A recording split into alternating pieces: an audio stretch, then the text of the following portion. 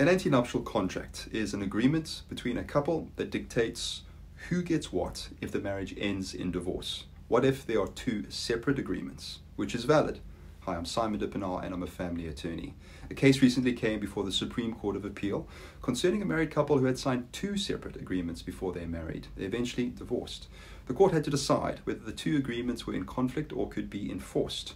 One was a conventional antenuptial contract, also called a prenup.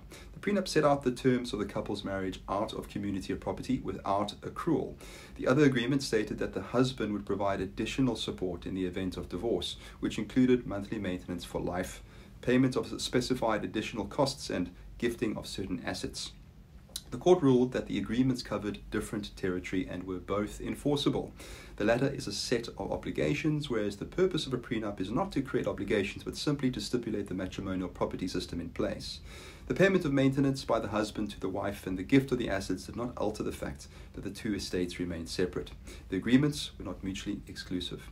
However, the distinction may not always be this clear. It is entirely possible that other separate agreements for marriage would not be enforceable. You should always engage an attorney experienced in family law when drawing up a prenup or other agreement prior to marriage. If you'd like to know more about the different matrimonial property regimes or prenups, please give me a call on the number in the signature below.